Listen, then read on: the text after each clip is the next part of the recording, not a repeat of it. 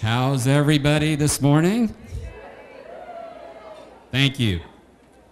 I'm Fred Hines. I'm the president and CEO of Clarity Child Guidance Center, and it's my special privilege to welcome you to ClarityCon 2014, a summit on children's mental health. Ahead of you is a day and a half of informative and interactive presentations. Today, your keynote speaker will be Dr. Ellen Braaten, and we are so excited that she has flown in from Boston to join us. And those of us who are here and know about the humidity and all that, she's been through a really long winter in Boston, so she was very, very happy to be here. We're pleased to welcome our special post-luncheon speaker, Kay Warren, who joins us from California. I suppose her weather's probably better than it is here, to share her story and ministry. We look forward to hearing from Kay. Throughout the day, you will also have 15 breakout sessions to choose from, presented by some of our community's leading authorities on children's mental health. Tomorrow, we welcome Dr. Steve Pliska for a keynote address and what promises to be an engaging panel discussion on children's mental health and primary care providers. There will also be a choice of 3 breakout sessions for you to attend. It's going to be a full day and a half for you. Having this conference is important. There is a critical shortage of psychiatrists, and in particular, child and adolescent psychiatrists. Everyone across the nation is looking for solutions to provide care to the nearly 20% of children who will need our help. Creating and sustaining this conference is but one way we can share knowledge together and help heal young minds and hearts. As a result, we intend to make this an annual event and would appreciate your input on topics and your overall conference experience. We want to create a destination conference that is beneficial for anyone associated with children and adolescent mental health. I would also like to ask you to join me in thanking the over 20 speakers, presenters, and panelists who will be joining us today and tomorrow.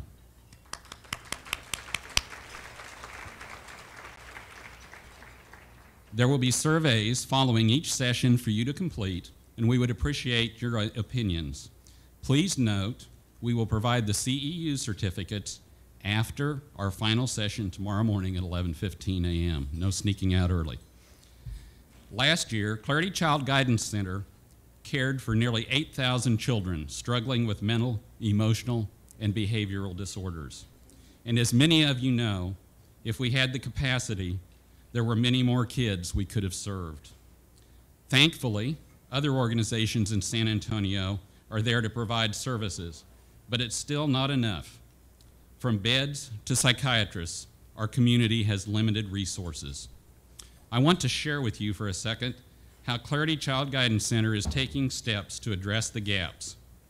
In January of this year, we opened our first Clarity Child Guidance Clinic in the Westover Hills area on the west side of San Antonio. This clinic has already provided 859 therapy appointments, 633 psychiatry visits for over 200 children. We've also provided 200 days of care through a unique program designated or designed to prevent hospitalization. It's called day treatment or partial hospitalization. That's our second partial hospital program. We are also preparing to break ground on a campus expansion that will add an additional 20 beds to our existing 52-bed hospital. When these additional beds become available next year, we will have created a regional psychiatric emergency service for children, with 6 of the new beds designated for psychiatric emergency services and observation. That's to prevent the nearly 1,300 children who annually visit a local ER only to discover that psychiatric care is not available or only available after hours of waiting in the ER. We continue to create awareness of the importance of children's mental health through our 1 in 5 Minds advocacy campaign. We recently celebrated our first-year anniversary of 1 in 5 Minds, and to date, over 1,200 people have signed up to support increasing access to treatment for kids and their families struggling with mental illness. We appreciate the work you all do to care for the 1 in 5 kids who are struggling with a mental, emotional, or behavioral disorder. I trust you will find this next day and a half to be beneficial in increasing your awareness about topics and tools to support you as you work with your clients. Before I introduce our keynote speaker, a few important things to know about the conference. First, this is the Coronado Room. This is where you will hear the keynote speakers, have breakfast again tomorrow, hear from our post-lunch speaker, Kay Warren, today, and return for CEU certificates tomorrow after the last session ends. No sneaking out early. Second, there are exhibitors in the lobby next door. You will pass them on the way to your breakout sessions. We encourage you to visit with them and thank them for being here to support ClarityCon 2014. In your bag, you have an exhibitor card. For each booth you visit, you will receive a signature. Everyone able to get all signatures can turn in their card tomorrow when you pick up your CEUs. We'll draw from the cards for free entries to ClarityCon 2015. Third, breakout room names are outside the doors. While you have time in your schedule to visit exhibitors, we also ask that you arrive at the breakout sessions promptly. And last, but certainly not least, would you please join me to thank our presenting and luncheon sponsors. A special thank you to tomorrow's keynote sponsor, Bexar County. Thank you to our Kay Warren luncheon sponsor today, Community Bible Church. And thank you to the sponsor of this morning's keynote presentation, Methodist Healthcare Ministries, and to NOWCast for streaming the conference live. I'd like to now bring your keynote speaker to the podium. Dr. Ellen Braaten is a renowned psychologist, researcher, television contributor, and author who works tirelessly in the field of pediatric neuropsychological and psychological assessment, particularly in the area of assessing learning disabilities and attentional disorders. Her career expands. It expands from today on, right? Her career spans over 30 years with a PhD in counseling psychology from Colorado State University, a postdoctoral fellowship in child-adult psychology at Massachusetts General Hospital and Harvard Medical School, a Master of Arts in clinical psychology from the University of Colorado, Denver, and a Bachelor of Science from the University of Wisconsin, all which establish her as a leading authority in pediatric neuropsychology. Dr. Braaten acts as both director of the Learning and Emotional Assessment Program at Massachusetts General Hospital and a professor of general child psychology at Harvard University. She specializes in pediatric neuropsychology and is a member of the American Psychological Association and the American Psychological Society. She has published research on multiple topics. Dr. Ellen Braaten is not only a psychologist, she's an activist and philanthropist and a mother of 2, allowing her to relate to a wide variety of audiences. Please join me in welcoming Dr. Braaten to the podium.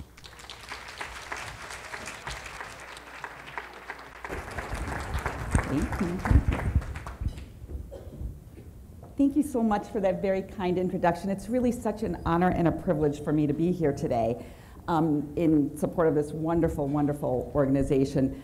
I should tell you a few little housekeeping details first, and I am going to try and keep some time available for questions. So if you have questions as I'm speaking, jot them down because I hopefully will have time to answer them at the end. And what I'd like to do today is to give you information that will not just educate you, but hopefully will get you to think maybe a little bit differently about the kids that you work with. And I should say that the topic of my presentation was kind of broad. So when I sat down to sort of put together this talk, I thought, wow, I really gave myself a lot of leeway as to what to talk about today. And I started to think, well, where should I start? So I'm going to start by just giving you some facts. And I know one of your slogans is 1 in 5 children. But when we look at population over the lifespan, it's actually even mental illness and psychiatric and behavioral disorders over the lifespan are even more than 1 in 5. It's 1 in 4 when we look at lifetime prevalences. So it's a big problem. All of you know that already. But what's important to think about is that for half of the cases throughout the lifespan, half of them start before the age of 14, meaning Out of all the psychiatric and behavioral and emotional disorders that we see over the lifespan, half of those cases started before a child was even 14, before they even got into high school. And as you probably know, there is the third leading cause of death among young people ages 10 to 24 is suicide. So this is a big problem. So as I was sitting there thinking, okay, what do I want to focus on, given that these are huge issues to think about, I thought, well, I'm going to focus on 3 different things. And all things that come out of either my own research or research in the clinics where I work at Mass General and Harvard Medical School. So the 3 things I want to touch on today are, first, the role of shared risk factors, which I'll explain to you in a minute. And I want to focus on, in a couple of ways, executive functions, especially organization, and processing speed. I want to talk a little bit about resiliency and what that means for the kids that we work with. And then I want to talk a little bit about collaborative problem solving. So what do we do for the kids who have great risk, who aren't resilient? What are some ways of helping them and treating them? So first, let me just start by talking about what are the most common types of problems that we see in kids. When we think about childhood disorders, we're really thinking about 5 broad categories: specific learning disabilities, non-specific learning disorders, developmental disorders, mood disorders, and behavioral disorders. So when we talk about specific learning disorders, what we're really talking about are things like reading, math, written expression, a problem in a specific area of learning. When we talk about non-specific learning disorders, we're talking about those kind of disorders that aren't specific to a particular subject. So nonverbal learning disorder is one of those kinds of disorders where kids have trouble with just the nonverbal problem solving in real life situations. I also think of ADHD as a non-specific learning disorder. A lot of people don't. It can also go under behavior disorders and should. But I sort of think of ADHD as a disorder that affects every area of learning. I mean, kids who have severe ADHD, they're impacted in reading and math and written expression and social studies and art and PE. So I kind of think of that as a more broad kind of category in terms of learning disorders. When we think of developmental disorders, that includes the category of autism spectrum, what we used to consider or call Asperger's, and mood disorders include things like depression and anxiety. Behavioral disorders, again, things like ADHD, but also conduct disorder, oppositional behaviors, those sorts of things. I want to just talk about 2 of these disorders that I just mentioned, just to kind of give you a little frame of reference what we're talking about, because these are the 2 most common things you will see in schools. The first one is ADHD, and you probably already know this, but ADHD is characterized by 3 different behaviors: impulsivity, inattention, and hyperactivity. And some kids will be more hyperactive impulsive, some kids will be more inattentive. Most kids have a combination of the 2. Now, ADHD surprisingly only affects 3 to 5% of the population when we look at population-based studies. That might, when I say surprising, because it sometimes might seem, if you're a teacher in a classroom, that it's way more than 5%.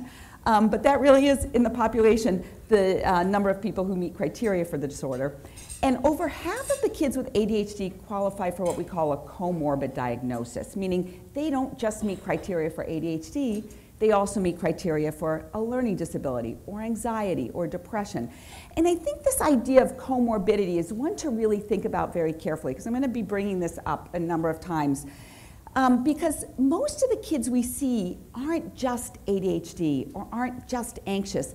Most of the kids we see are a combination of many things. So it's hard for us, as if you're in the classroom or in a treatment setting, to just think about a child in terms of that one diagnosis. It's much more complicated than that. One other thing to just consider in terms of looking at how significant ADHD is on the population in general is that when we look at prison studies, we find that depending on the study, 25 to 40% of people who are incarcerated have ADHD. So when you think about it, that's way more than the general population, a huge risk factor for people.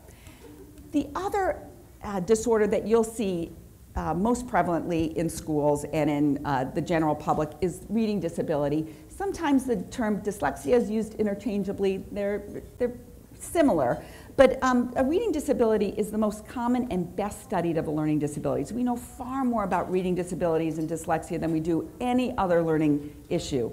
And most of the kids you'll see who have a learning disability, 75 to 80% of them will be diagnosed with a reading disability. So even though kids have math disabilities and disorders of written expression, that only accounts for about 20 to 25% of kids with learning disabilities.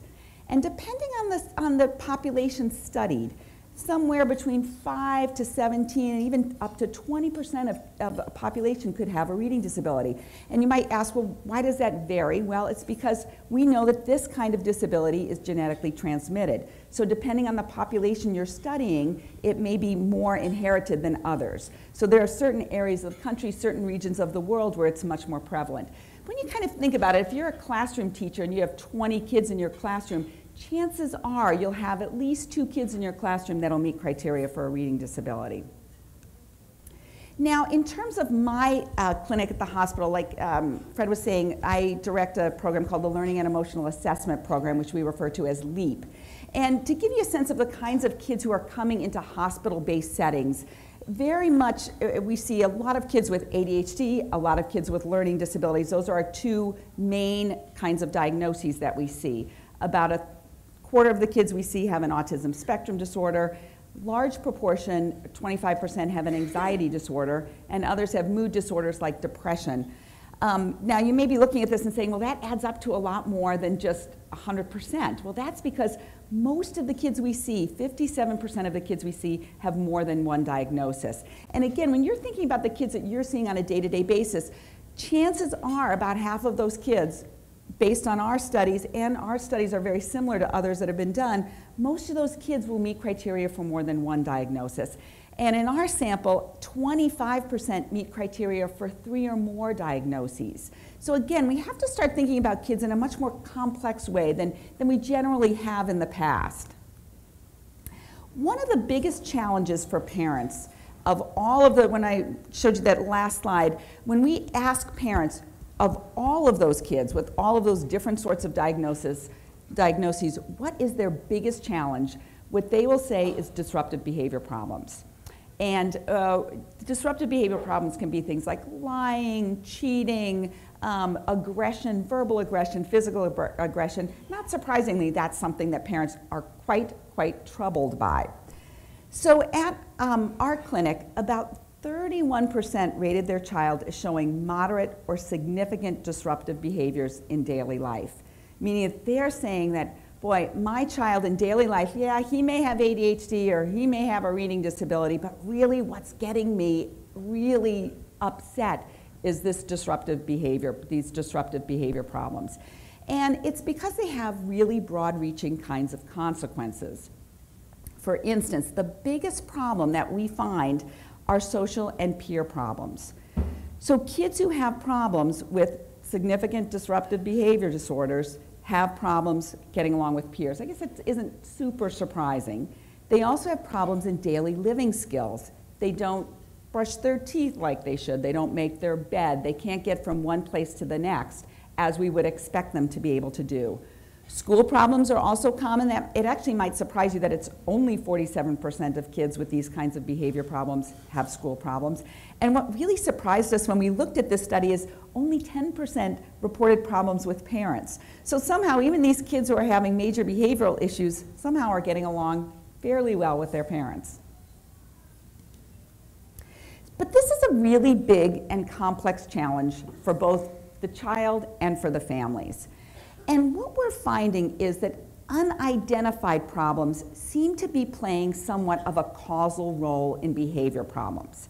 What I mean by that is when kids aren't diagnosed with a condition or it's not identified that they're struggling with anxiety or they're struggling with a learning disability, what we find is that that lack of a diagnosis, that lack of being able to pinpoint what's troubling that child may actually be causing the behavioral issues themselves.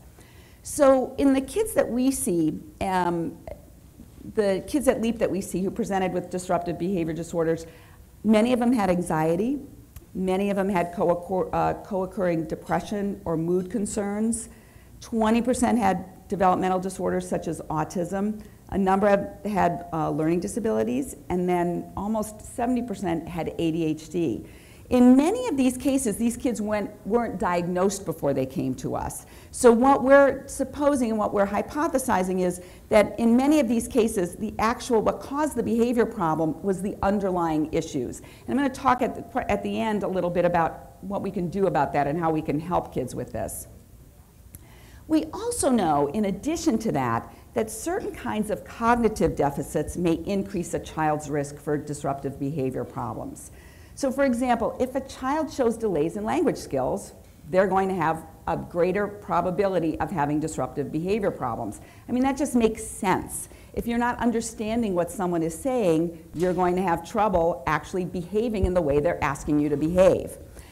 A lot of them also had problems in pragmatics and social communication, meaning that they don't know the rules for communicating with others. Again, that if they can learn those rules for knowing how to communicate with others, they may then not display as many disruptive behavior disorders.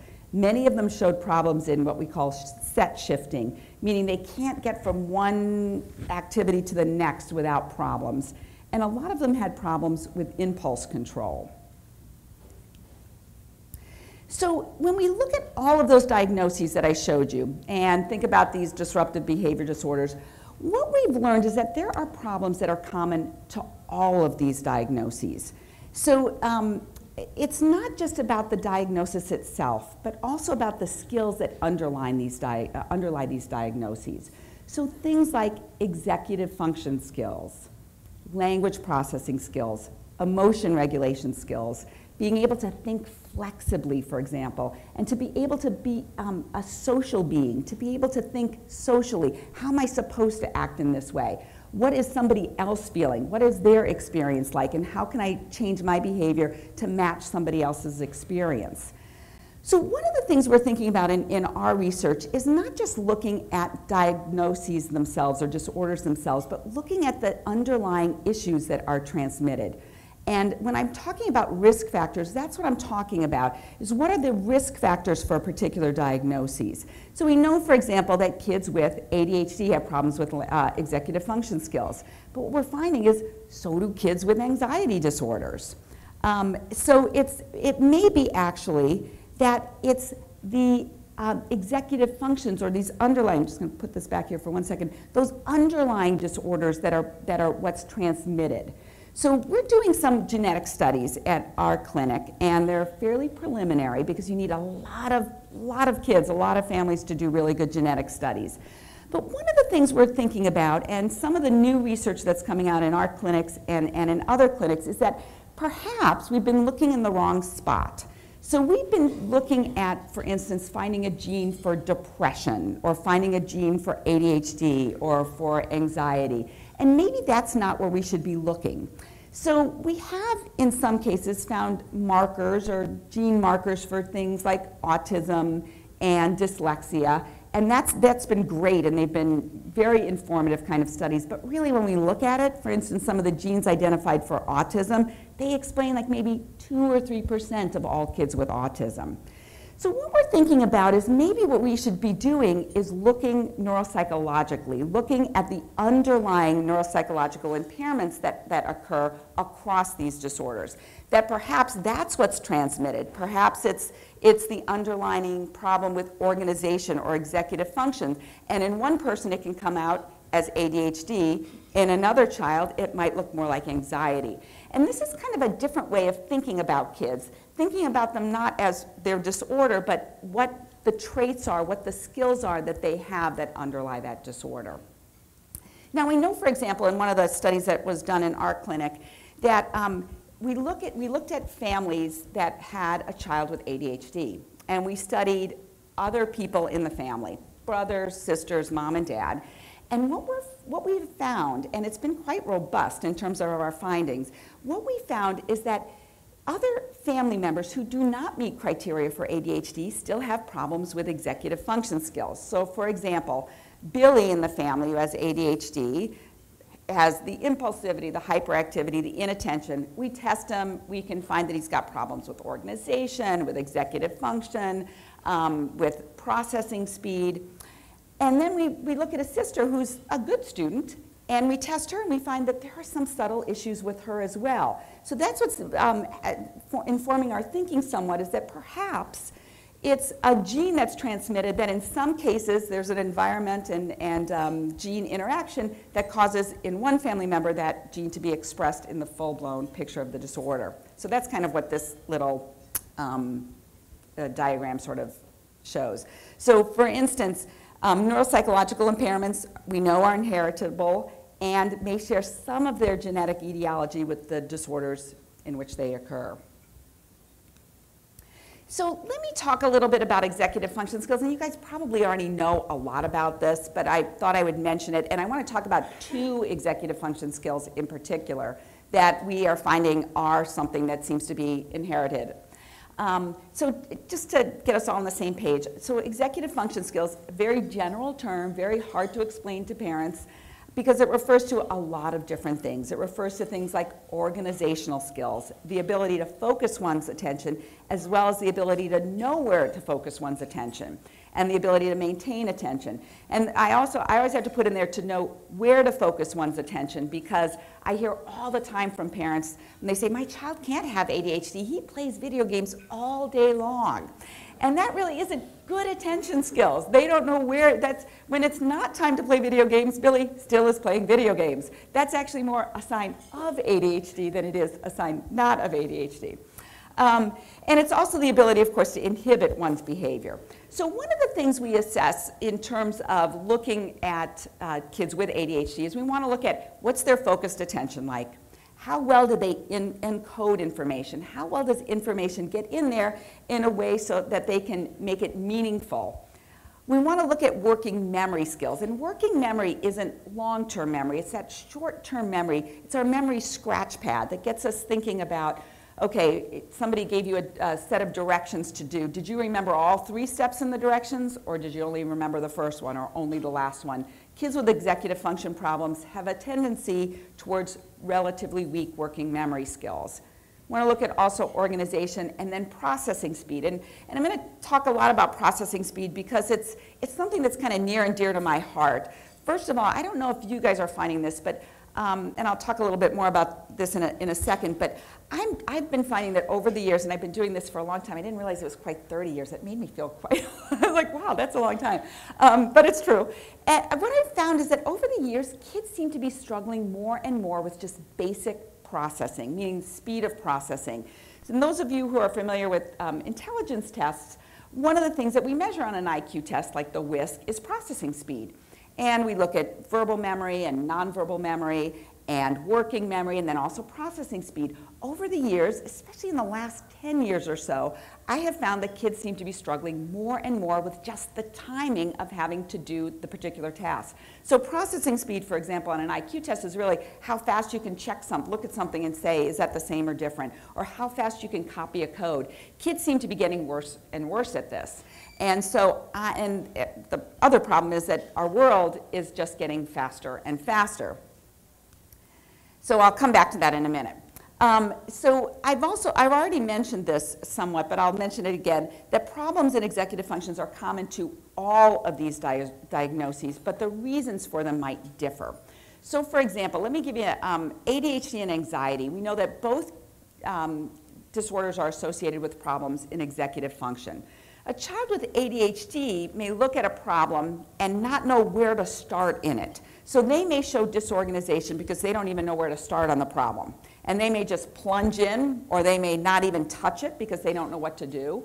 Or they may do some other kind, you may ask them to solve a problem. It's kind of up to them as to how to do it. They may just start talking about something else. Whereas a child with anxiety will also show on tests problems with organizational skills, but their problems are underlined by problems with over attention to details. So they may look at a situation or a problem and focus on one particular detail. So they show problems with organization, but the actual reasons for them are different, and the treatments for them would be different as well. And kids with mood disorders and autism spectrum disorders and learning disorders also have problems with executive functions for very different reasons. Kids with learning disabilities have problems perhaps reading what they're supposed to do in a certain problem. Kids with autism spectrum may have problems because they don't actually get the social organizational structure of a situation. And kids with mood disorders may just not have the energy to attack a particular problem. If you're depressed, or you may just not be able to engage in the problem-solving activity. So the reasons for the problems may differ, and the techniques for dealing with them would differ as well. So I'm going to give you a little test here. I want to just show you how we measure organization in kids with ADHD. And this comes from a test called the Hooper Visual Organization Test. And this test is a series of pictures, and we have the child look at this, or even adults look at this. This is even used for adults. And we say, okay, here's a picture and of a puzzle, and the pieces are all the puzzle are all kind of cut up and placed around this page.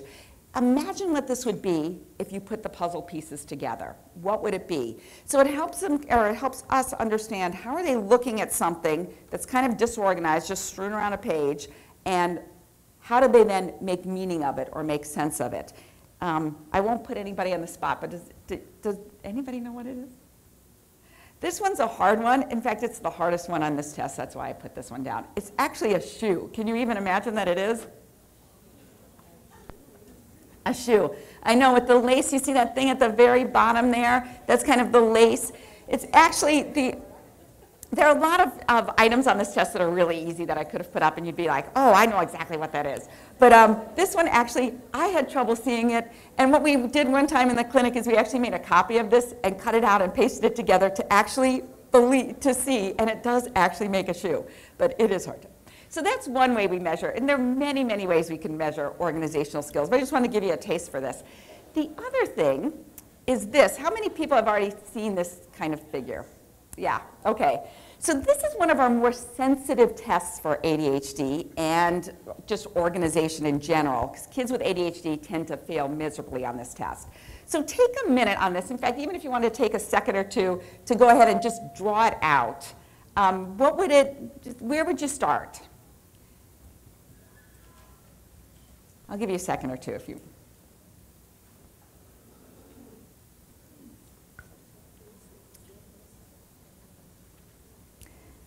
So it's called the complex figure. It's called the Ray Osterreich complex figure, and it's for a good reason, because it is complex. But I don't want to interrupt those of you who are actually trying to do this. But when you look at this, so a child with ADHD would look at this and say, oh my goodness, I don't even know where to start. A lot of them start over there on the very left-hand side with that cross, which is like the worst place to start. Kids with ADHD often start in the middle of the page with the little cross and then run out of room to actually finish the figure on the page. If you look at this figure, though, one of the things you'll notice is if you start with the rectangle and put in the horizontal and diagonal lines, it all kind of falls into place. So people with good organizational skills will approach it that way. Most of the kids I see do not. So let me show you what a well-organized figure will look like. For those of you who are still drawing, I don't want to. So oftentimes I have kids, and people who administer this test have kids and adults even, do this test using different colored markers so we can see how they approach the test. Not just did they get it all right, but what was the order in which they did this. So for example, this one I started with the black color. So this person, very well organized, knew exactly how to attack this problem. Started with the big rectangle, see it in the black. They put the horizontal and diagonal lines in, and then boom, everything else kind of falls into place. Then they went to the red, to the outside, then they put in some of the blue, and then finished up with the green.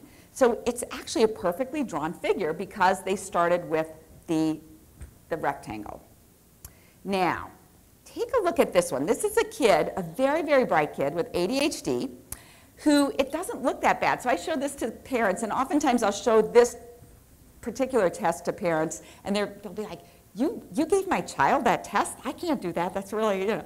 But, and I showed this to the parents, and they're like, that's not bad at all. But when you look at this, do you see how poorly organized it is? Do you see how this person started with, actually started with the purple? So they started over there with that purple cross, went around, did the bottom, then they came around to the blue and started around there. And there isn't even a rectangle embedded in this. So a lot of times when I talk to parents about, all right, your child is struggling with organization, here's proof, here's some in living color that they don't see. They don't make sense of the world in the same way we do. They don't see that rectangle. They kind of just sort of just start and hope that they reach the solution at the end. So it's not really a perfectly drawn figure. It's very compartmentalized. When I was talking before about kids with anxiety disorders, oftentimes kids with anxiety disorders do very poorly on this test for a different reason, like I was saying. So kids with ADHD tend to plunge into a test like this and, let me just give this a try, and then they may or may not come out with the right kind of solution. People with anxiety disorders tend to over-focus on the details. They tend to worry about, oh my gosh, there are all these little details. So they'll be their figures will look similar, but again, it's for a different reason. They'll kind of over-focus on all these little details, really being anxious about, will I get all these parts right? Now here's a really bad ray. This child was quite ADHD, also had some other issues, but you can see that for this child, organizational skills are just not where they need to be. And I think this was a 10-year-old. And so this child just doesn't even see the world in the same sort of way that we might be expecting him or her to. And it's a child with normal intelligence too. They just could not do this task at all. That just gives you a sense for organizational skills. And again, we're finding these sorts of skills are ones that tend to run in families. Now the other thing, like I was saying, that I'm very interested in looking at is processing speed. And I should tell you too that I just finished writing a book that's coming out on processing speed called Bright Kids Who Can't Keep Up. And the reason, there are two reasons why this subject is near and dear to my heart. One is because, like I said before, I'm seeing more and more kids who are struggling with this issue.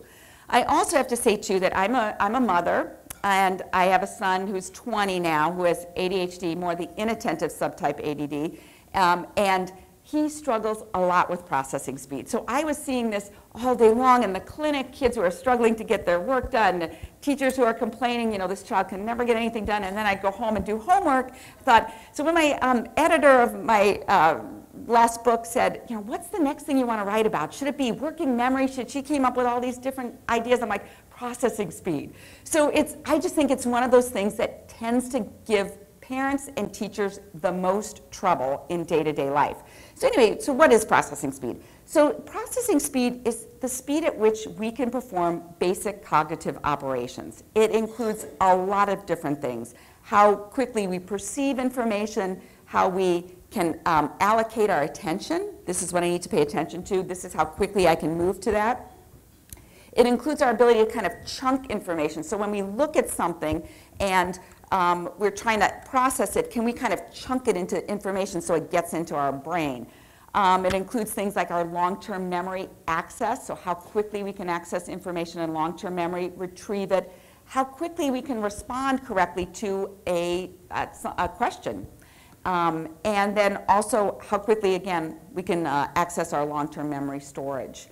So I don't know if this is something that you guys seem to struggle with a lot, but I do hear from teachers that this seems to be, you know, this child can never get anything done. A lot of times that's the main referral question, is not he's struggling with reading or he's not paying attention, but he's the last one done and I don't know how to help this kid. I also get questions a lot from parents about what this is, and it's really hard. Even I just wrote a book on this, it's still really hard for me to explain. And in part because there's no single brain region that's been identified as what causes processing speed. So it's really a more complex kind of problem that, that uses multiple regions of the brain. So again, processing speed, it's basically how long it takes someone to get something done in a certain period of time. And it's always been thought of as an executive function skill. It still is thought of as an executive function skill. And again, these skills are things like goal setting, planning, prioritizing, but I kind of think of processing speed as maybe a little bit different. Maybe it's something that actually underlies our executive function skills. So for example, if executive function is the car, processing speed is the engine. So again, looking at some of these issues like goal setting, planning, organizing, if we don't have a good engine, it's hard to get moving on any of those other kinds of issues or problems. So for example, having a faster engine or a more powerful engine means the car can go faster. So good executive functioning depends on the quality of the engine. So if we've got a more efficient engine, it allows our car to function at a higher level of efficiency. So now, I don't really know that much about cars. I had somebody ask me one time, does that mean that it's like the horsepower of the engine or the torque? I don't really know. But it is something that it does seem to you know, like if we have a better engine, it doesn't really matter what the outside of the car is like, we can still move quickly. So the other issue, and I think I've alluded to this earlier, is that processing speed is becoming so much more important in our fast-paced world. So kids just have so much more to take care of, so much more to worry about, so much more to do. And the requirements of their time are vast. So when we're talking about things like processing speed and thinking about a child maybe in the classroom or in a clinic who's just not quite getting it quickly enough, it can actually encompass a lot of different things. And not everybody has problems in each one of these areas, but most have problems in more than one. So the three major issues that we're talking about when we're talking about processing speed are visual processing, verbal processing, and motor speed. So visual processing can be just as simple as how quickly our eyes perceive information and relay it to the brain, how quickly our eyes dilate to light. Now we know that people who have problems in visual processing have problems in these areas. People with slower visual processing have more car accidents. They have more difficulty looking up phone numbers. They have difficulty making change in an interaction. And they have difficulty finding something on a shelf. Now these studies that I'm referring to have all been done with elderly people who are losing their executive functions, who are slowing down. And so when you think about it, that makes sense. Like if grandma or great-grandma is having trouble, she's slowing down, she's having trouble finding a phone number, she's having trouble making change. We give grandma plenty of time and leeway to do that because we kind of understand, well, she's just slower than average. She's older, she's slowing down. We don't always accord the same kind of time to kids who have problems in this area. What we tend to do is to say, speed it up, hurry up, what's taking you so long? So we need to kind of think about kids who fall on this lower end of the spectrum on processing speed as kind of being more like grandma who's having more trouble. You know, we need to give them more time to be able to process these sorts of things. Also, when you think about car accidents, where there are some studies being done at the hospital, I'm not doing them, looking at ADHD and car accidents and reaction times, and we might be finding out that kids also who have trouble with processing speed have more car accidents. We know that kids with ADHD who go untreated have more car accidents. So this might be, it's not a reason to not give these kids licenses, but it might be a reason for us to intervene. Verbal processing is how quickly we can hear something and then react to it. It includes things like making meaning from what someone has said and then reacting to it. So you think about these kids in the classroom, it means the teacher's asking a question and they're not the first ones with their hands up. In fact, they're still thinking about the last question by the time the next question's already been answered. In a setting like in a therapy session, they may be the kind of child who just doesn't quite process the information, the questions that the therapist might be giving them quickly enough. This is linked to when we look at studies done again on adults, because we don't really have any studies on processing speed in kids yet. It's linked to problems with nearly all aspects of verbal memory and comprehending instructions. So we think it's linked to verbal memory because the longer it takes somebody to process information, the more likely it is they're losing that information. So it's not getting into verbal memory as quickly as it should because they're not encoding it quickly enough. And the other thing that processing speed includes is just kind of simple motor speed. Placing pegs in a board, copying a series of numbers, and even being able to just read a paragraph, which includes, again, when you think about it, visual processing, verbal processing as well. A lot of the tasks that we do to measure processing speed include multiple areas. It doesn't, I should say, though, in terms of motor speed, we're not finding that these kids are necessarily slower on the soccer field. That this doesn't tend to, at least we're not finding it yet, this doesn't tend to go into sort of gross motor skills. And it may be that the way that kids participate in gross motor skills are very, it's kind of one thing. It's either the hockey on the hockey puck or the soccer ball. So it actually, sports may be a good thing for some of these kids because they only have one thing to keep track of. So that may be why we don't necessarily find problems in processing, gross motor processing speed in kids who have fine motor processing speed. So basically, it's complicated. When we're thinking about processing speed, we're thinking about things like being able to scan for the right kind of detail, understanding visual symbols, being able to do something in the right order, being able to quickly learn a routine, being able to work quickly, methodically, know where to start.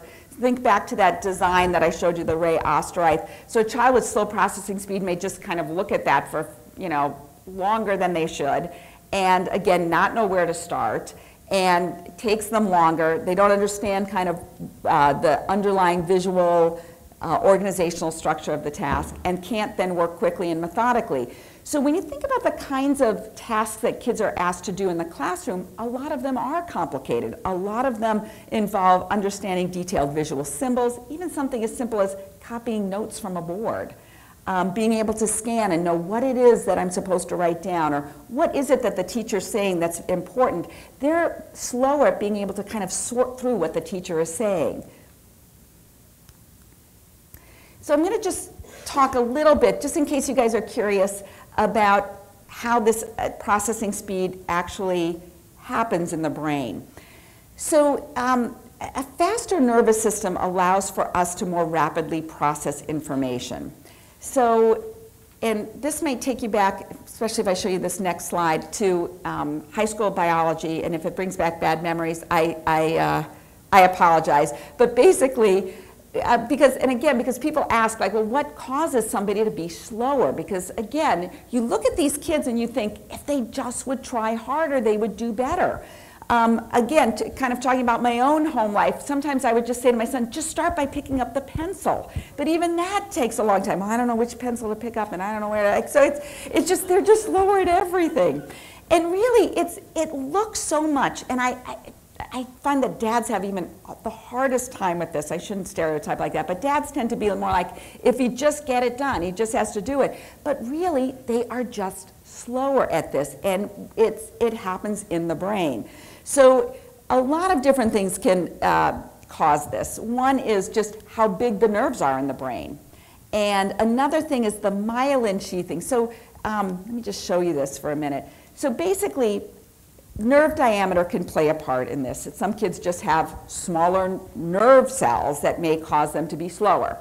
There's also a coating, and I don't know if, again, this might take you back to high school, college biology, but there's a coating that runs along the axon that carries the impulses from one brain cell to the next.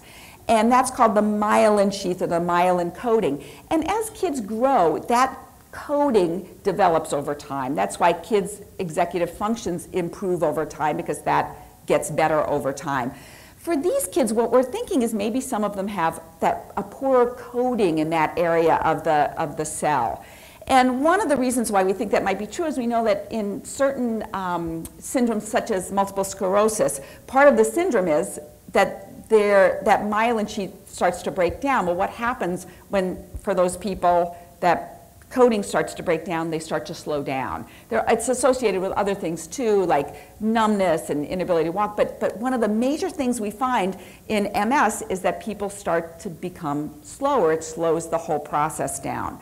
And so that's one of the hypotheses as well. And then the other thing is just how efficient, and I don't have a pointer here, but just how efficient the two cells communicate with one another. And we're looking at this because we don't have any medications that actually address this. We don't have anything that can speed up the brain's processes. So we have some medications like Adderall and Concerta and Ritalin. They don't really make a big effect in terms of how quickly the brain processes information. Now, it does help with attention. And so we find that the more attentive kids are, the better and quicker they are. We always are. If we know how we're going to proceed in a task, we can do the task quicker. So in some of the ways that we're proposing that kids can speed up organization, teaching them good executive function skills, and those sorts of things can definitely help.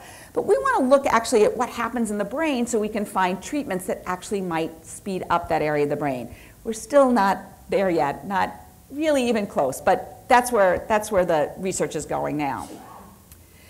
So one of the things to consider is what these kids look like, what kids with slow processing speed tend to look like. And I thought originally that most of these kids were just kids with ADHD because, you know, when you think about the attentive kid in the classroom or in the home setting, they're the child who's just like, huh, what? But what we found is that it's not synonymous, it's not the same. Kids with ADHD, so these in terms of our studies, kids with ADHD, so the percentage of kids with slow processing speed who met criteria for ADHD was only 61%. So not every child with slow processing speed has ADHD, nor does it work the other way. When you look at this, a lot of kids with reading disabilities have slow processing speed, a fair number of kids with generalized anxiety disorders, math disorders, bipolar disorder, depression. So it's something to consider. You know, a fair number of kids in a lot of these issues have this particular problem. So it's something to consider when you're working with kids is what's the tempo of this child? What's their normal rate of being? And when you're thinking about ADHD kids, that's definitely, chances are better than average that they're going to have this problem. But even when you're looking at kids with reading disorders and anxiety disorders, 1 out of 5, 1 out of 4 will have trouble in this, and it's a big problem. It's really something that has to be looked at in terms of treatment. So in our clinic, just to describe what these kids look like, we studied kids from ages 2 to 20, and the average was about 10. And what we found is that they tend to, this kind of problem with slow processing speed tends to be more prevalent in boys. And you know, that might surprise you or it might not. I mean, we do know that almost every disorder we study is more prevalent in boys, with the exception of depression. So that may just be, that's just one of those things that boys just tend to have more diagnosable problems. It may also, though, be because boys are just slower at fine motor tasks. And a lot of the way that we measure processing speed is with fine motor tasks, writing. There also may be somewhat of a gender bias in teaching that may cause boys to be a little bit less, may cause boys to practice these kinds of skills a little bit less. You know, we tend to, you know, if a boy has poor handwriting, it's like, he's a boy, don't worry about it. But that may actually be affecting how they're performing on these kinds of tasks. These kids also, very interestingly, have problems with social difficulties. They have major problems with language impairments. So a child with slow processing speed, chances are very strong that they have some subtle language problems. Not just problems comprehending, they may have even very decent performance on, like, for instance, the WISC test, looking at verbal intellect. But they may have problems with, for instance, retrieving information from memory. So they have these subtle language impairments. A third of them had had delays in motor development in early childhood. So when we see kids very early who have delays in motor development, it can be chances, 1 out of 3 that they're going to also exhibit slow processing speed later on. The vast majority were on some kind of educational program, IEP, and again, it's not the same thing as ADHD. So the kinds of problems that we see in processing speed deficits are things like an inefficient use of time, underestimating the amount of work and time needed to complete tasks. So this is something that I see all the time. What's so ironic is that kids who have the slow processing speed tend to think that it's going to take them a shorter amount of time to get things done. So they look at a problem and they're like, I've got that nailed. I don't need to get started on that. That's only going to take me 30 minutes. When really, if it takes the rest of the class an hour, it's probably going to take them 90 minutes to do it. But somehow they think that they're going to get done quicker. I just find this to be universal. Of course, slow work pace or failing to pace one's work not being able to evaluate good strategies that would help them. So you give them a strategy, you know it's actually going to benefit them, and they're like, nah, I don't think that's going to work, because either, they think they've already got it done, or that they just don't think it's going to work. So these kids really need to be proven to. You really need to take them through step by step as to how it will help them, because most of the time they'll look at it and say it's not needed, or it's not going to work. And they have very limited awareness of problem solving and organizational strategies, which kind of goes along with that idea that they can't evaluate really good strategies. Now, in looking at these kids, the one other thing I want to think about is the role of resilience. And I think it's important to look at this, because this is a big kind of strategy when we're thinking about how to help these kids, not just kids with slow processing speed, but all of those kids that I was kind of talking about. Resilience is one of the things we're finding is probably one of the biggest ways of, fostering resilience is one of the biggest ways of actually fostering better performance, better outcomes. So resilience is that ability for somebody to maintain personal and social stability despite adversity. One thing to remember is that resilience is a process, it's not a trait. We tend to think of it in our culture as something, well, there's a resilient person, there's a non-resilient person, and so, that's why that person did so well, that's why, she had a terrible life, but she wound up doing so well. But it's really not the case. Yes, we're all born with certain personality characteristics that might make us more apt to be more resilient, but it's really something that can be taught. So we need to kind of think about preventative measures and also corrective measures. So some of the elements of resilience are our biology, like I alluded to, that sometimes we're just a little bit more better able to handle adversity, but also issues in the family and the social environment. One of the key features is attachment. That happens first, of course, in the family, but also attachment to schools and communities and churches. Also another big important factor in resilience, and awareness. And I think that's something to really think about when we're thinking about, okay, how do we look at kids? How do we identify their problem areas? How do we make that part of their awareness of themselves and their own ability to self-reflect? So of course, that kids today are faced with a lot of different challenges that just makes this whole idea of resiliency even tougher. So the family is changing, they're exposed to more violence, at least more violence in the media. They see every week, it seems like there's another school shooting. It's stressful for them. Availability of drugs and alcohol, and let's not even get into social media, the kinds of issues that brings up for kids, especially kids who may have poor judgment or maybe more impulsive or more apt to act out. So it's much more difficult for them than it was for kids 20 years ago, most definitely. And the risks are more debilitating and have bigger consequences for kids with learning disabilities. Again, they don't always see what the consequences are of their actions. So risk factors are things that are associated with an increased likelihood that someone's going to develop an emotional or behavior disorder. And risk factors can be individual or they can be environmental. So one of the things to think about when we're talking about risk factors, and it kind of seems like a circular sort of statement, but kids with learning disabilities, just the learning disability in and of itself places them at risk for more emotional problems, more social problems. So already kids with learning disabilities, kids with behavioral challenges are already at greater risk for having more challenges, for not being as resilient. Yet there are some ways we can protect these kids. And again, that protect them in terms of building resiliency, so that ability to spring back from adversity. And for kids with these sorts of issues that we're talking about, their adversity may be their disorder themselves. It doesn't necessarily have to be that they experience trauma or a difficult upbringing, although a lot of the kids we see have both. So the kinds of things, the protective factors are things like a good temperament, social competence. So kids who are just born more social are more protected in terms of what life's going to throw at them.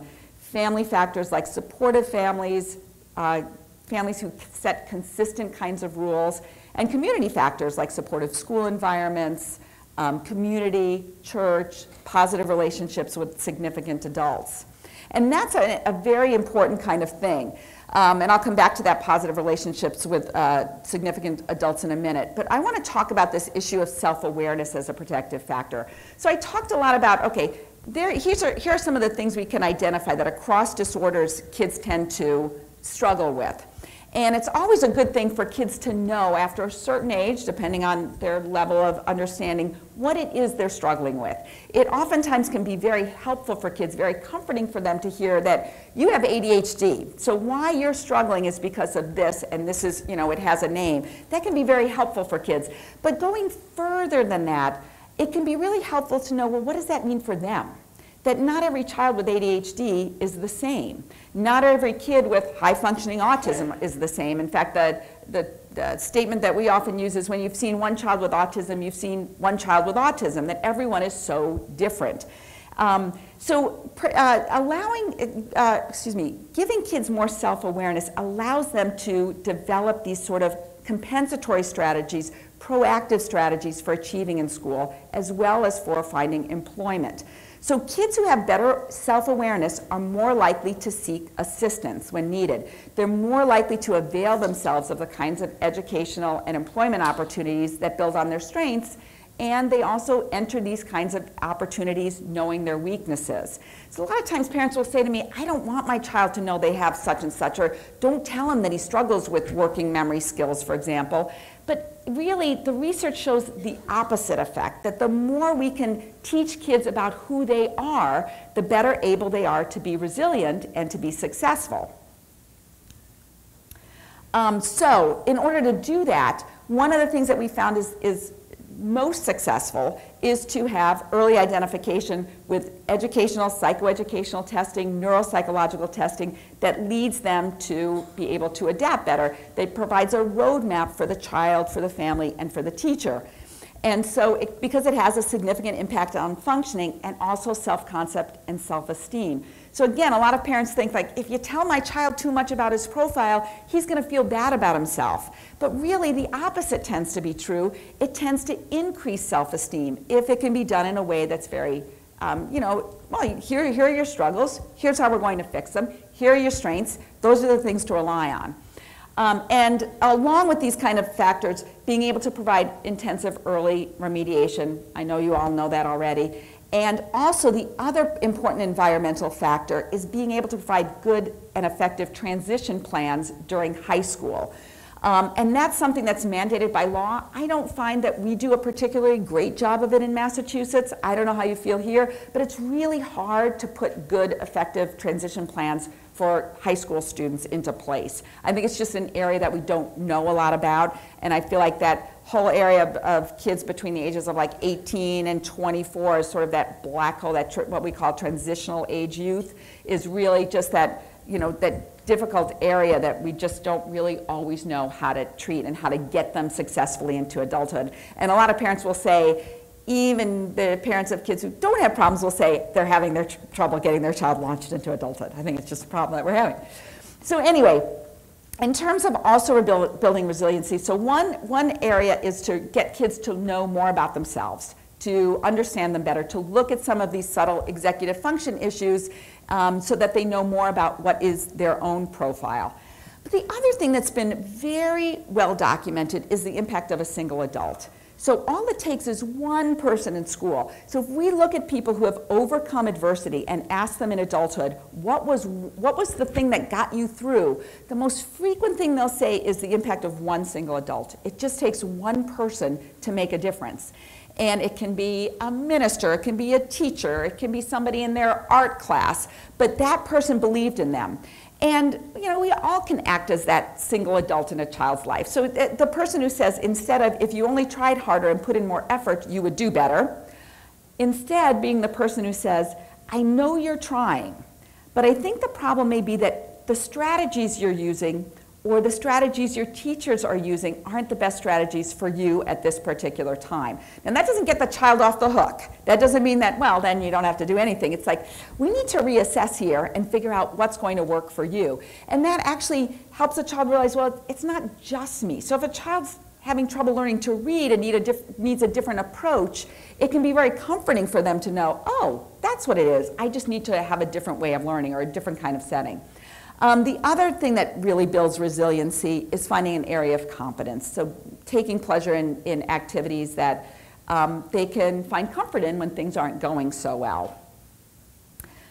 This kind of goes along with what I just said, providing ample opportunities to assume responsibilities that make a contribution to the home, because it provides them with concrete proof that they can be successful. So even the child who struggles paying attention in the classroom might be great in art class, or they may be great in community activities. So that part of their experience is proof to them that, wait a minute, the world's a bigger place and I can be successful in certain spots.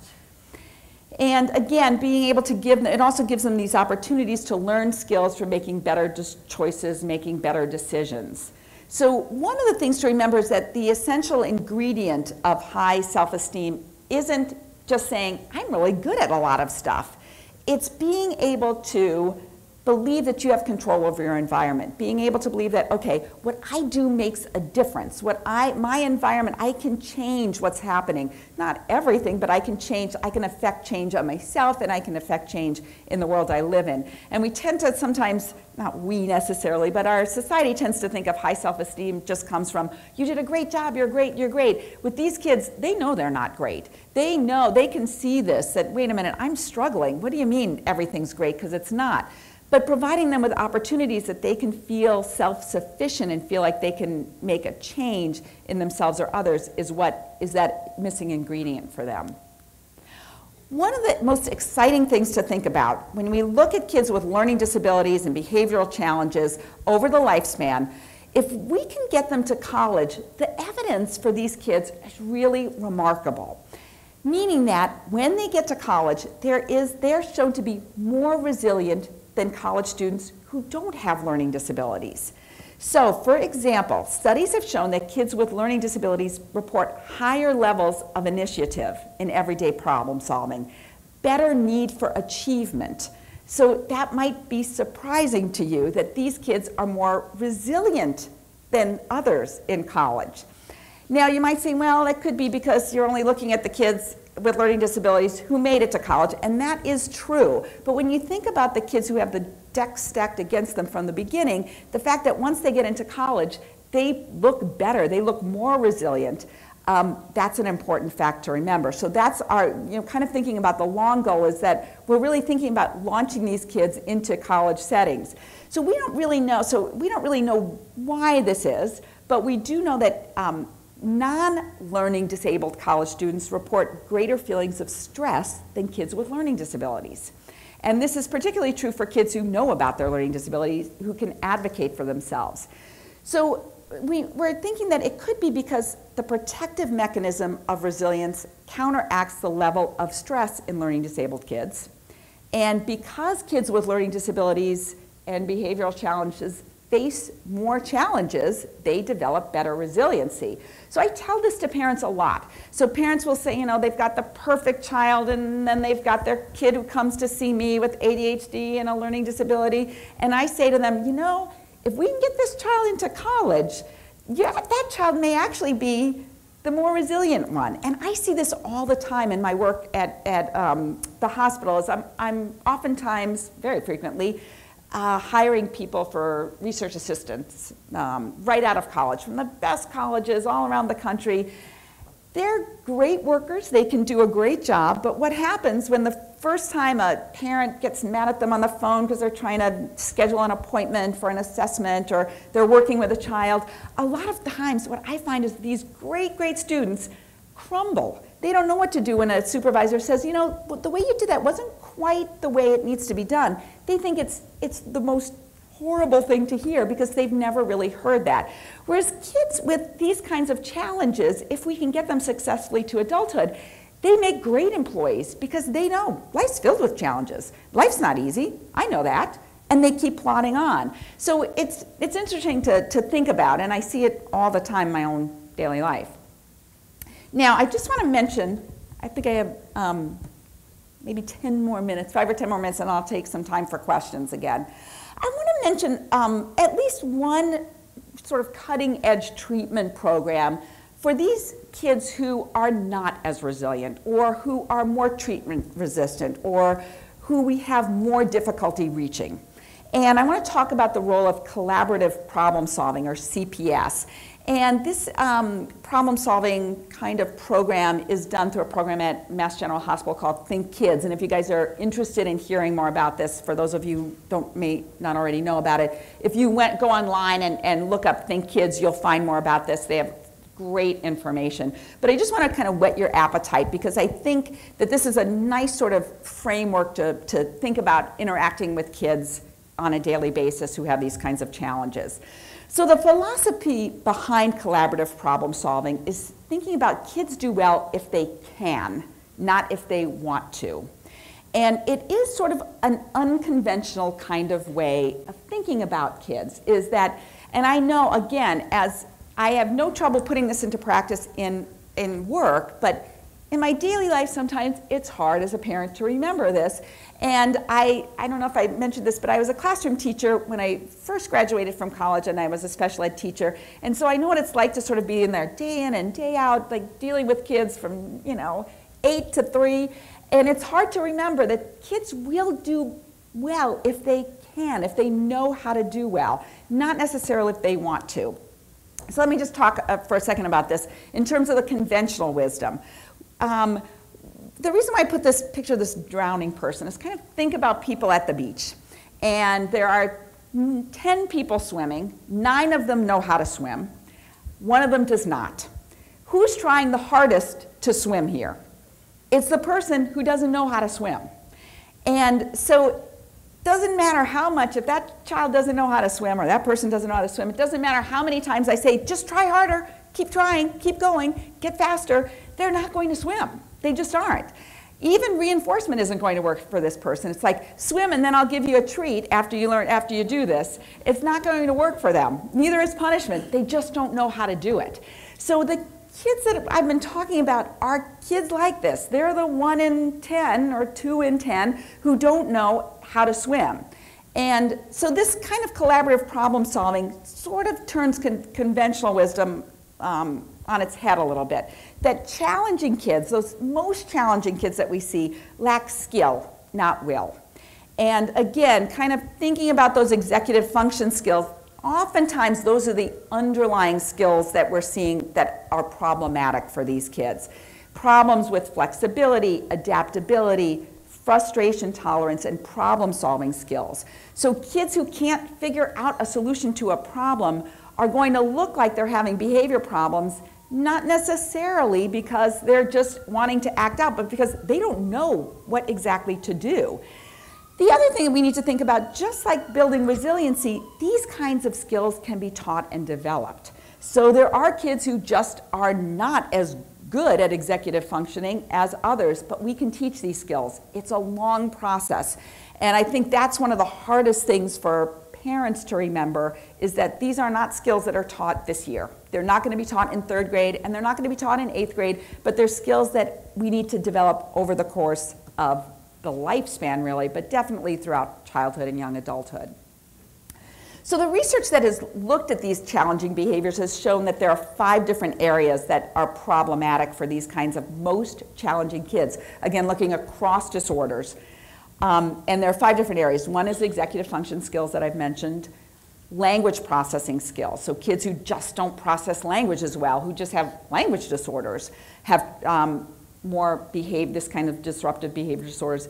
Problems with emotion regulation, problems with cognitive flexibility, and problems with social thinking. So we kind of pulled out, when we looked at the research, when we're looking at cognitive flexibility, that was such a big area. I know it's also considered part of executive function skills, but it was such a big area that we actually pulled that out in terms of looking at the research on these skills deficits. These are the kids, when you kind of think about where they have a big problem, it's when going from one activity to the next, or even within a problem on a worksheet, going from one kind of problem to the next. That flexibility is really tough. So these kinds of skills, and the Think Kids model looks at the fact that these skills are best taught naturalistically in a relational context. So these kinds of skills aren't something that necessarily lend themselves to a course in executive functioning. You know, there's a place for that too, but not necessarily. These are something that needs to happen in the here and now. So again, I'm just going to whet your appetite for this.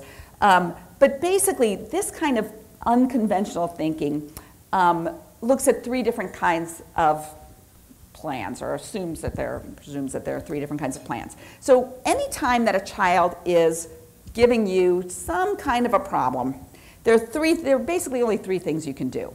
One is you can impose your will on them. You're going to do it now, I don't care what you say. Sometimes that doesn't work, but that's an option. The other option is to solve the problem collaboratively, and I'll talk about that a little bit more. And the other thing to do is to drop it. Those are really your only three choices. Sometimes dropping it is the right thing to do. Sometimes it's sort of like, okay, this is a battle I'm not going to choose to fight right now, at least not right now. But solving the problem collaboratively is the area that can actually help kids learn these kinds of skills that they're deficient in. So, plan A, again, imposing your will. What are the goals that you achieve for that, for example? Well, you get your expectations met. Maybe, maybe not. I mean, sometimes imposing your will, you can not even get that met, but let's just say it worked, that you get your expectations met. Plan C, dropping it, you reduce the challenging behavior. So the child is having a tantrum or they're refusing to do something. You say, okay, you don't have to do it. All right, problem solved. But not really, because they didn't actually give you what you were asking them to do. This plan B, this idea about collaboratively problem solving, hits all of these areas. You get your expectations met, you're reducing the challenging behavior, you're also helping them solve problems, build relationships, build skills. So what does this look like, this plan B? And again, I apologize for kind of rushing through this, but it kind of gives you a way of thinking about this. So plan B involves three different things: empathizing with a child, sharing your concerns, and collaborating. So for example, let's say a child is having trouble getting along on the playground and is being perhaps even somewhat of a bully on the playground. What you'd start with is to empathize actually with their concerns. Empathize with, okay, I see your, and I don't mean like saying like, it's fine, I understand why you're doing this, but empathizing in a way to say, I see you're having trouble with Billy on the playground. Now, you don't seem to have trouble with him in math class. What is it about the playground that seems to be causing you guys to have this conflict, or seems to be making you act like this? So and then you're going to clarify what the child's concern is. How do they see the problem? You're going to share your concerns, and then you're going to brainstorm with the child about possible solutions. So, and this kind of plan is much more about thinking through a problem as opposed to feeling the problem. So we oftentimes spend a lot of time talking to kids, well, how did it make you feel when you did that? Or how did it make you feel when so-and-so did this? Or how does it make you feel when you don't get your homework done? That's important, but that's not actually helping them solve the problem. I mean, it's important to know how you feel about different things, but what we're trying to do with this kind of a problem-solving plan is to actually get them to generate solutions, to get them thinking about what the potential solutions are. And kids may come up with good solutions, and they may not. And it's your job in this kind of problem-solving approach to help them evaluate, well, what would happen if you did this? So let's say you tried this solution, what would happen? Now, what's really interesting is using this kind of approach is found to be very, very effective in a lot of different areas. So my colleagues at Mass General have done a number of different studies looking at inpatient, outpatient, residential, juvenile detention, and school settings. And what we found is that, for example, in inpatient units, using this kind of a problem-solving approach that kind of addresses the child's executive function skills and underlying problems with language and those sorts of things, that it reduced the number and duration of restrictive interventions, decreases restraints, seclusions, short holds, and I should say too that this kind of study was done really giving a lot of information to the people working in that inpatient unit. But with a lot of training in this kind of problem-solving approach, they found that it's quite effective, even effective in staff turnover. So it not only helps the kids, it makes for happier employees because they can see that what they're doing is actually working. In outpatient settings, it's associated with fewer disruptive behaviors in kids with ADHD, ODD, lower parent stress, and higher parent-child relationships. In residential settings, it's very similar to inpatient settings, fewer restrictive interventions, less aggression, better participation in community activities, and same thing in juvenile detention facilities, like even in jails, they've studied this kind of approach to problem solving, I should say, fewer staff injuries, fewer restrictive interventions. And in schools, it's associated with lower teacher stress, fewer discipline referrals, and again, fewer of those kind of restrictive interventions. So let me just kind of summarize here, and then I think I'm on target for to have some time for questions. So let me just kind of pull all this together and looking ahead at where we need to start thinking about kids and where the research is going in kids is we need to look at each one of these kids very individually and look at how each one of these vulnerabilities and each one of these risk factors contribute to those kind of behavior problems that are most problematic for us on a day-to-day basis.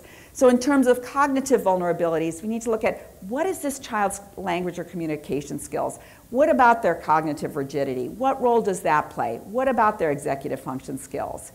Again, kind of thinking about that most of the kids we see, over half of the kids that we see tend to have more than one problem area. We're not just looking at cognitive vulnerabilities, but also thinking more broadly, what kind of emotional or risk factors do they have? Are they depressed? Are they anxious? What's their level of emotional insight? How does that play into this? How does that play into helping them strategize about their own kinds of behaviors? And then also looking more broadly. What are the ecological, the contextual factors that play into this? Their academic or school challenges. Again, all of these things interrelate. Their family and peer stressors. What kind of life events have they had? What kind of access to treatment do they have? Now, we already know access to treatment is a tough thing. It's the same in Massachusetts. We have the highest rates of psychologists and psychiatrists, and it's just as bad as what you had said is here. It's so hard to get kids treatment. So we have to kind of take that into account too. What's the access for a child's treatment? And then lastly, I actually am missing a slide. But anyway, lastly, we also need to think about what the role of resilience plays into this and how we can actually make kids more resilient in order to treat and to help them interact in the world despite all of these kinds of cognitive vulnerabilities and these risk factors, both emotionally and contextually. So I'd like to just end there and would be happy to take any questions. I think that what you need to do is to go to one of the mics if you feel comfortable enough doing that.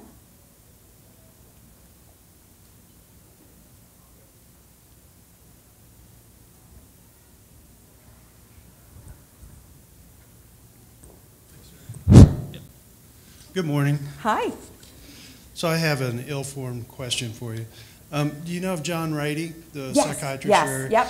So he talks about the impact of fitness, things like activity, nutrition, and so in your analogy or metaphor about the car engine, I was thinking they're not all equal. Yes, that's a good point, yeah. Right? Some have a lot of gunk and they're not as efficient and all of that. So I'm wondering if you could just touch on that briefly in terms both of in the moment, like today, how a kid is doing this morning who, has difficulties with those, and then also just developmentally. Oh, that's a great question. So we know, well, first of all, let me talk about in the day. And one of the things, and I'm glad you brought that up because there are a million things I could bring up, but what I always tell parents, because they'll say, well, what's the, should I change my child's diet? What about sugar? And I always tell them, we always feel better when we eat better, when we're well-nourished, when we're well rested. So overall, that is a very important factor. Overall, we know that exercise overall is associated with lower rates of depression in both kids and in adults. In fact, in some studies, exercise is almost as good as antidepressants. So exercise is an important component of this that I didn't mention, but I'm glad you did. The other thing in terms of, and I didn't have time to talk as much, I'm going to talk in the breakout session a little bit more what to do with kids with kind of the slow cognitive tempo. But one of the things that we know helps these kinds of kids is frequent breaks throughout the day. So exercise is good overall in development, associated again with lower risks of depression and anxiety, but also within the school day, within the day, that one of the best things we can do to rev up somebody's engine is to give them a chance to kind of rev it up. So that means more frequent recess periods, more frequent times for them to actually charge their batteries. So when you think about it, when we're kind of sluggish anyway, what helps us kind of get moving is to get moving. And what has happened over the last whatever years, you know, we've cut out recess. We have cut out the ability for kids to move around as much because we have lots of requirements and lots of things that we have to do within the classroom setting, which may actually be a reason why we're seeing more of these kids over time, is that this tends to be a bigger problem because they don't have time to kind of rev up that engine. Does that make sense? Any other questions? Hi, I'm Lori Prado, and I work with eating disorders in kids. And one of the things that I'm seeing is a slower processing speed when they're anxious, but then when they're not anxious, they're not having a slower processing speed. So I was wondering if it's that slower processing speed overall, or if stuff is getting caught in the emotion region and they're not even getting to the prefrontal cortex to do the decision making. That's a really good question. So kids with anxiety, what I tend to think of them in this context of slow processing speed is that it's a bi-directional kind of thing. Most of the kids that I find with anxiety disorders who have that tendency to slow down when the load kind of gets too much, that you know, too much for them to process, making them anxious, is they already have a vulnerability to slow processing speed to begin with. So when you look at their cognitive profile, they tend to show, they may even have sort of like average processing speed, but maybe brighter than average kind of kids. But when they get anxious, that vulnerability tends to slow them down. And so what happens is when any of us get anxious, what do? We kind of freeze a little bit. We kind of slow down. I mean, that's a normal response, because when we get anxious, we want to like look at the situation. We want to take time to make sure, okay, why am I anxious? You know, our brain just kind of goes into that mode. So kids who have anxiety disorders, who are already vulnerable in that area, they tend to not just freeze, but tend to get completely stuck and to really slow down. And I do find that those are the kinds of kids who are even more puzzling to treaters and to teachers, because they're like, they were fine in this last situation, and now they're not even moving. I don't even understand why this happens. One other thing that kind of reminds me of is that sometimes even kids without anxiety tend to have these sorts of peaks and valleys, and a lot of times it has to do with the task itself. And this is particularly true for kids with anxiety. That means, what I'm meaning to say is that if they know how to do the task, sometimes they'll just plunge in and do it really well. So I'll hear from parents like, you know, the math homework on Monday, they came home and they did it right away. And then Tuesday and Wednesday, they didn't get it done. It took us 4 hours to get through a homework worksheet that should have taken us 20 minutes. Very often it's because they knew how to do the homework. Again, using the analogy of the drowning person, they knew how to do the homework on Monday. They came in and did it, and they didn't know what to do. So those kinds of issues are even more difficult for kids who are anxious, because they don't know how to do it. That makes them anxious. It slows them down. They get more anxious, and it becomes this kind of circle. Anything else? Okay. What impact does trauma have on learning disabled or behavior challenges? That's a really good question. And in terms of looking at some of these executive function issues, we don't have a lot of great data, particularly where it relates to some of the things I was talking about. We do know, though, in general, trauma just affects all areas of functioning. And it's complicated because some of the research on resiliency shows that sometimes kids, I'm out of time. All right, I'll finish this question. So this will be the last question. We don't really know that trauma necessarily affects cognition or executive functions. We do know, however, that it can disrupt kids who are already vulnerable in those areas. So again, kind of like what I was talking about with anxiety, if you're already vulnerable, you already don't have great executive function skills, then you have this trauma, the ability that you had to kind of interact with the environment is disrupted. So kids who come in with great kinds of, again, executive function skills, great language skills, less of a chance that they're going to be disrupted by a traumatic experience. Kids who are already vulnerable, much greater chance that that is something that's going to occur. In terms of some of the things that I was talking about, like processing speed, we don't really know, although it just makes sense that it would affect them. I mean, it's something that I think we need to study and look at, because I think those are some of our most vulnerable kids, and if you're raised in an anxious environment, you kind of think that your normal way of interacting with the environment would be to slow down, because you're always concerned about what's going on. So it would make sense. Okay, I'll stop right there.